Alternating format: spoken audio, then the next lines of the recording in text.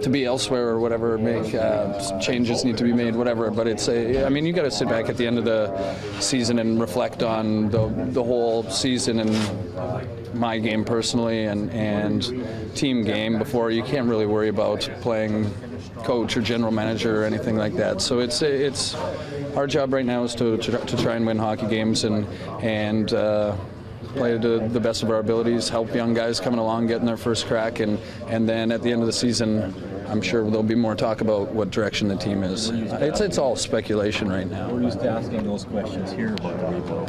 Joffrey from Edmonton. Every year it's the same thing, and you're up for that and stuff like that. Now you're in a situation where the losses just keep coming. Yeah. Is it, you never feel for the other teams what they're going through, but now you're going through it just like Edmonton say would. Yeah, it's certainly no one's doing us any favors either. I mean, we've just played Calgary and Vancouver. They're both fighting for playoff lives. It's not like anyone's feeling sorry for us. They're out playing as hard as they can. Today, obviously, Edmonton's not a playoff team. We're not going to be a playoff team, so these games sometimes can be a little bit tougher to get up for sometimes at this area of the season. Although lots of us have some friends and family here tonight, it should be a nice atmosphere. There's always a ton of Leaf fans here, so that's cool. But again, it tests your preparation, your mental game some of the nights. Toronto's a town where things are going well at the beginning of the year. You guys were loved, everyone loved you, everything was great, and then things are struggling. It's the complete opposite. Like, what's that like? There seems to be no middle ground there. It's either they love you or they hate you. Yeah, you're right about that. I mean, it's not the ideal time to be living in Toronto and playing for the Maple Leafs right now.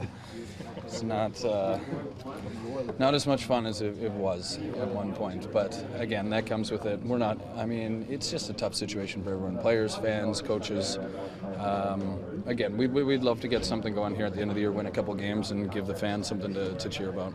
I'd say most of them still love you. It's almost an illness. Wouldn't you agree? I mean, maybe you get some not love, but mostly you guys still get a lot of love. 100%, that's true. Like I said it to someone before. It's like they often talk about the negativity of playing in Toronto, but for every one person that's negative, there's 9 other that are completely positive, and it's a great fan base. So we're certainly lucky to play there, and obviously it's more fun to be there when you're having success. But like I said, it's still 9 out of 10 people love the team and will support them till the day they die, I'm sure. You come into town, I think, I'm not sure if it's 16 or 17 games scoring some. I think it might be. Yeah. And yet you're getting lots of pretty decent playoff power play time, etc.